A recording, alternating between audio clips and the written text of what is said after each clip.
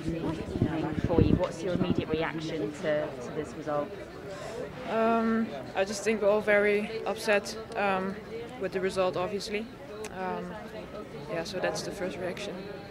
Talk us through the penalty incident and sort of how that played out. Yeah, I just watched it back as well because I knew this question was going to come, obviously.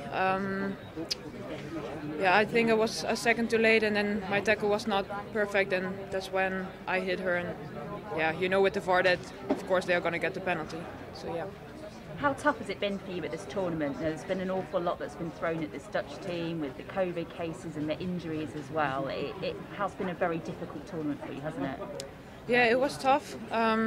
Like you said, a lot of injuries and some COVID cases. But I felt like it also brought us closer together as a team, and that's also sometimes something you need in a tournament to grow and be better. But I still think there's a lot of room for improvement, and now we have a lot of experience from this tournament with a lot of also young girls, and it's good for them to get some tournament experience. So hopefully we can just take this with us, in the upcoming years. And next year it's going to be another big event. Hopefully we will qualify for it. But yeah, I think we just, we were just trying to look forward right now. Yeah, I was going to say, there's not long until another big tournament. Obviously, you guys made the final last time. There's lots of positives, I guess, to focus on and to take in this tournament.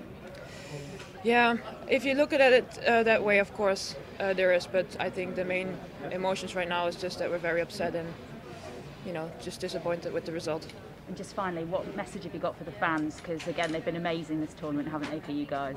Yeah, they really felt like the 12th person on the pitch, and I think it's crazy that always the Dutch people, they show up and they show how to party and how to support the country, and I'm very proud of that.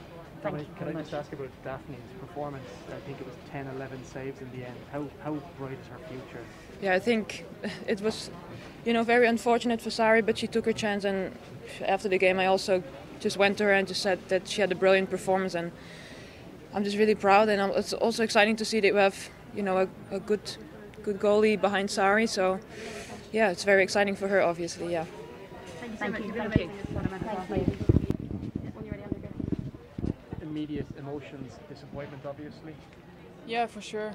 We expected much from this tournament. We're really excited to go through. France did a good game. Sometimes football is like this. One action can change everything, and it's sad for the team. I think we've been working really hard, and now we have to go back home. But I think we did good stuff. They're one of the best teams in the world. There's so much young talent coming through with the Netherlands. Is the future bright for this team? Yeah, for sure. That's the thing we have to stick to now. I think we have lots of talent and lots of young people. We have to work on it, of course.